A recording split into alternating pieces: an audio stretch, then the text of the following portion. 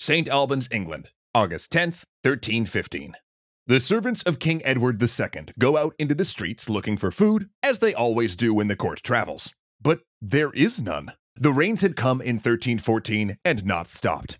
Grain could not ripen, harvested grain grew moldy, hay could not dry, and thus the livestock went hungry, sickened, and died, and no one in the town has anything to spare, even at 3 to 4 times what it had been worth a year before. Edward is informed that there will be no food tonight. And this is shocking. Unheard of even. What kind of world is this where the King of England cannot find bread? Well, it's a world created by forces he cannot control, but which will come to control him. For as the rains continue and harvest after harvest fails, the nobles of England will begin to wonder if God is visiting his wrath on Edward II. The Little Ice Age has just given a small push to a chain of events that will dethrone a king.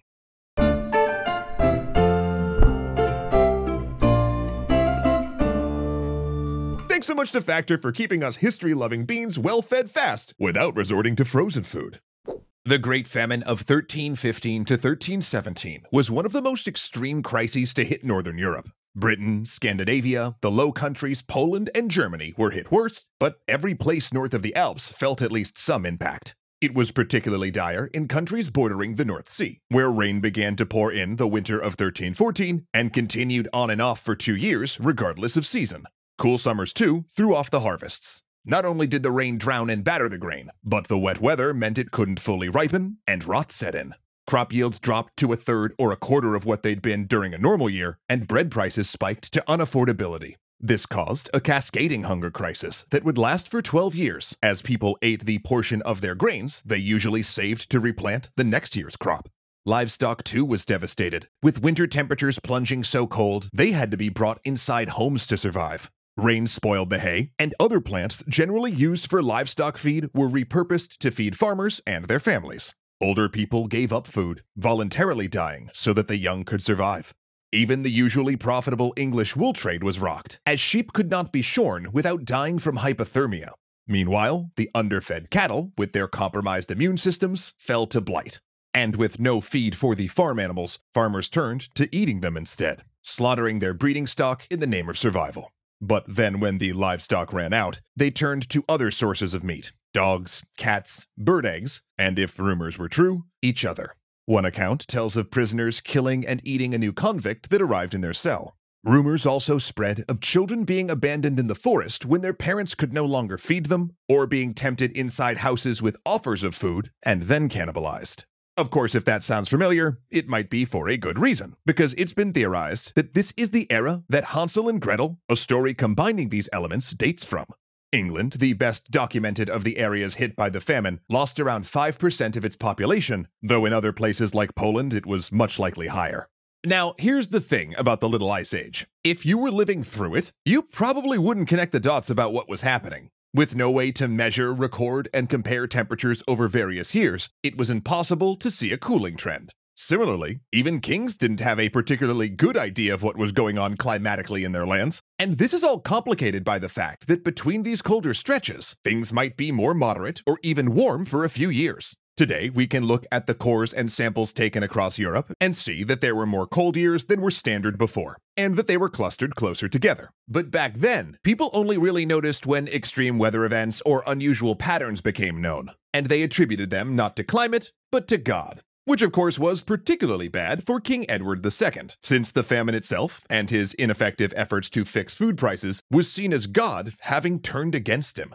This, among other crises such as failed wars with Scotland and France, would eventually lead him to being deposed and murdered in 1327, which overall is how the Little Ice Age worked. While the changing climate did not directly cause many historical events, it would be a key factor in providing a push here or a nudge there. It would cause crop failures, which became famines, which then played a role in changing historical events.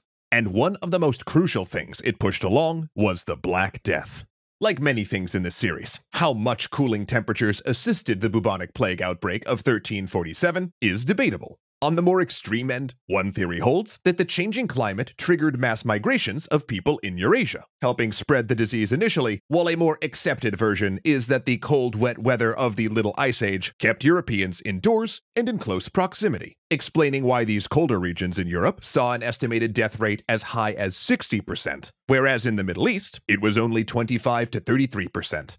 However, the most accepted version is that the malnourishment of the famine years weakened the population of Northern Europe, priming it for mass mortality once the bubonic plague arrived. One society the Little Ice Age directly destroyed, however, were the Norse colonies on Greenland. Settled in 985 CE during the Viking expansion, which you can see our series on here, Norse colonists had lived in Greenland for 4 centuries, hunting walrus for the valuable ivory prized in Europe. Yet as the climate began to cool, the lifeline between Greenland and Scandinavia became more tenuous. By 1400, the sea ice that had melted during the medieval warm period returned, making it difficult to import food or export walrus ivory to Europe. Plus, winters there were worse than in Europe. Livestock had to be kept inside for months, and were so weak they had to be carried to the fields again. It's also possible the freak storms, now more common, killed a large percentage of the men who hunted for seal and walrus, which made up 80% of the colonists' diet. And meanwhile, Europeans had discovered African elephant ivory and were no longer impressed by walrus.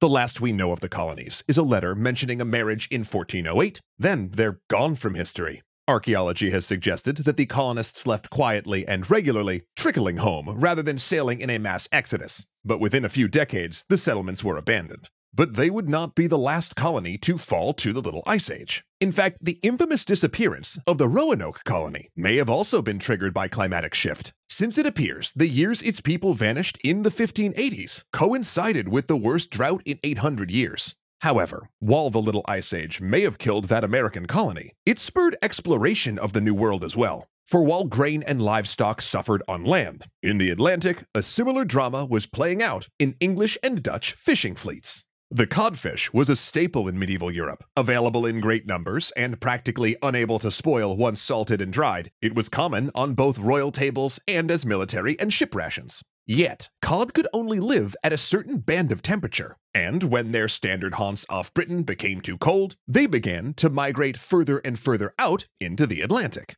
English, Dutch, and Scandinavian fishermen chased them, adopting new kinds of high-sided, stable ships called doggers to deal with the increasingly rough seas and long distances. They chased the cod all the way to the Grand Banks and to the coast of the New World, where the fish was so prized that in 1602, one explorer ran across a place that they were practically abundant and named it after the fish, Cape Cod.